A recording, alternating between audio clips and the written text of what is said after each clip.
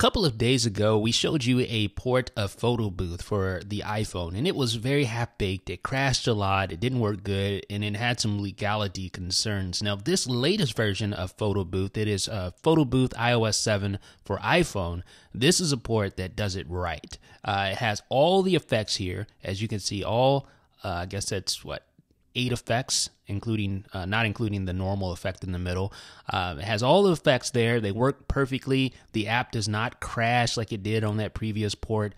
This is a well done, fully featured port of Photo Booth, and it has none of the legality concerns that plague the other version that we talked about. So I highly recommend this. If you are looking for a way to have Photo Booth on your iPhone, this is by far the best way to do so. Has all the features that you expect, that you have experienced on the full-size iPad version right here on the compact iPhone.